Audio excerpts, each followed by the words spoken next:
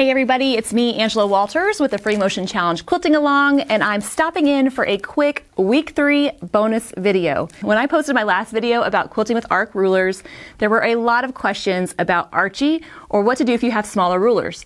Now I did address this in the video, but I didn't demonstrate it, so I'm going to pop it real quick with just a short video to show you how to do that. If you remember, in the previous video, I talked a lot about repositioning your ruler. If you're working with a smaller ruler, you'll just have to reposition more often. So whether I'm using my Handy Quilter slice ruler, or my Taj, or my Archie, I can still do the same thing. Let's kind of look here where I'm going to do some curved echoing. Positioning my Archie ruler, I'm going to quilt along it until I start to veer off, and then I'll reposition. I'm demonstrating this on the long arm just because it's quicker to film.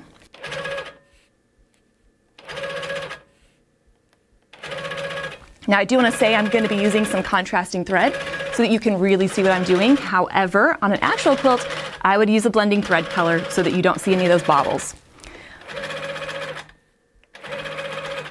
And remember, no matter what size ruler you're using, as long as the lines are smooth, it's going to look great.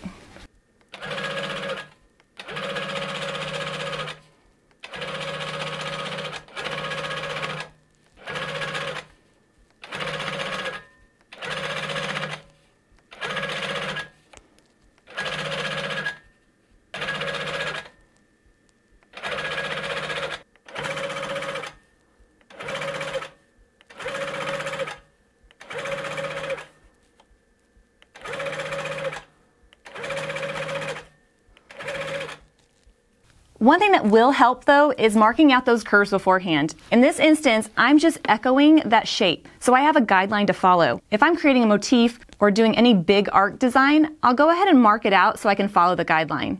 So let's revisit those arcs that we did inside the curved block. I'm quilting these arcs that go from point to point.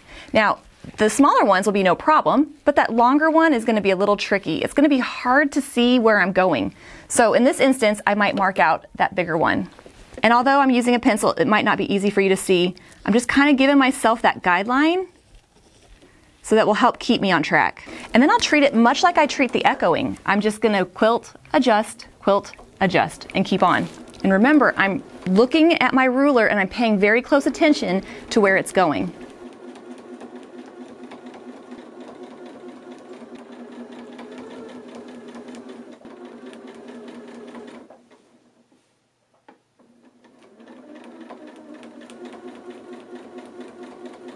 There's benefits and drawbacks to bigger and smaller rulers. The main idea is just to use the ruler you have to create as many different shapes as you can. Well, I hope that tip helped make a little sense. I'll see you soon with the next week's challenge when we're going to talk about quilting with cutout rulers. Until then, happy quilting.